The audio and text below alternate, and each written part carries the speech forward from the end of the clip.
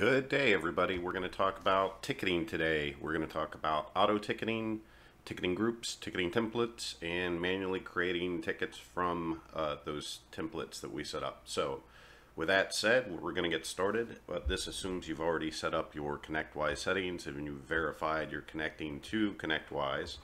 If so, you can come down on the left-hand side to the ticketing option. We're going to open this up.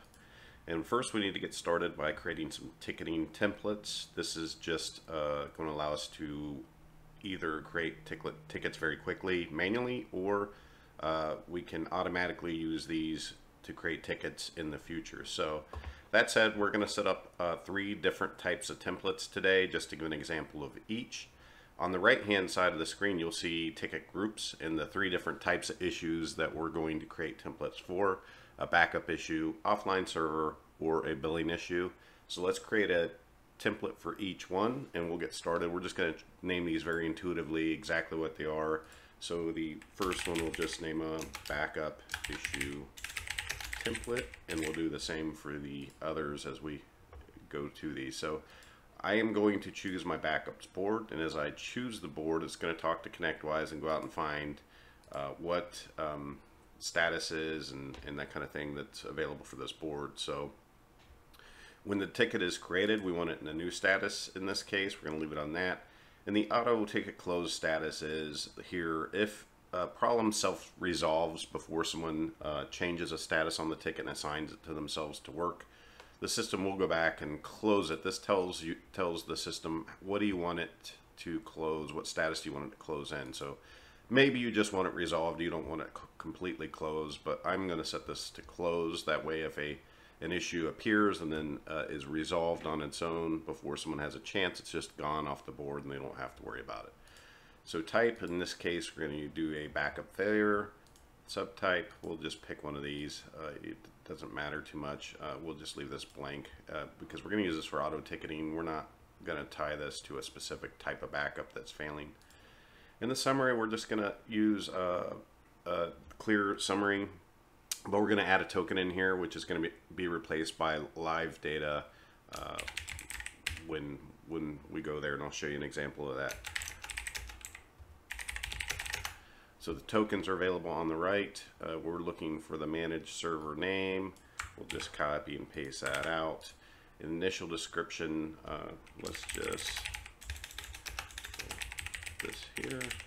And for internal, maybe for internal, we want to know just a little bit more information since the backups weren't working. What about, we'll do managed server, so we know what servers backups are having the issue.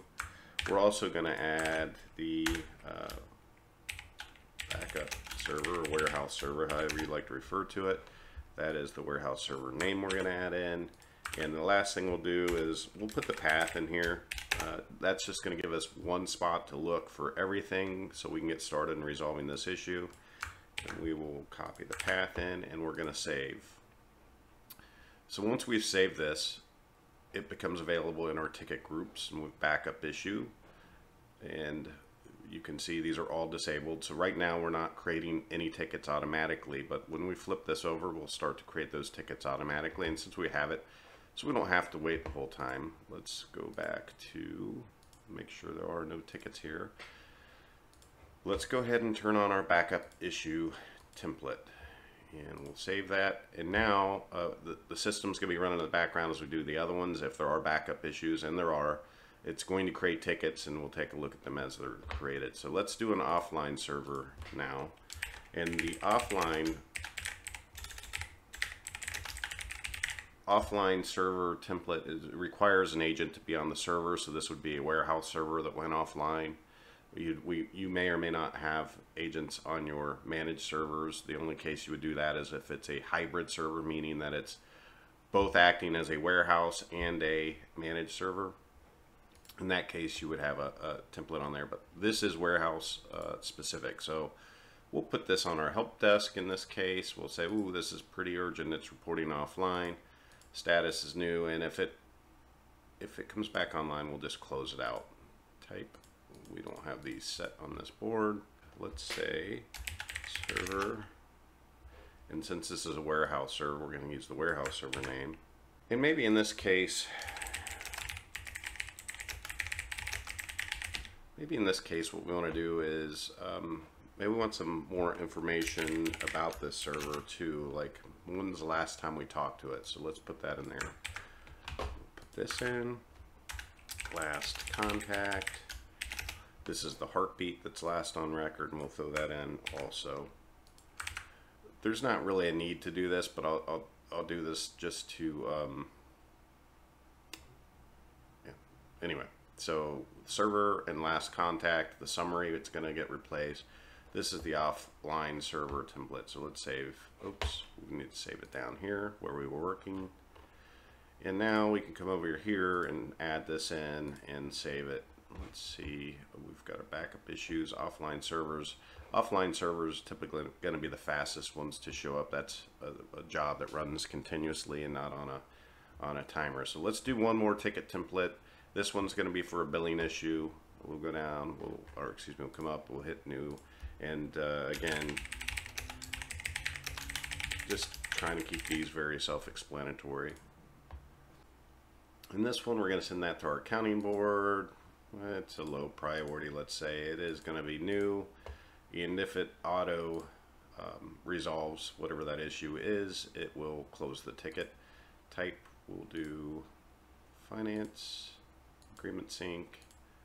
And when we're talking about billing issues, there's nothing really attached to this other than a client name. So let's use our client token just to make the summary nice and clear.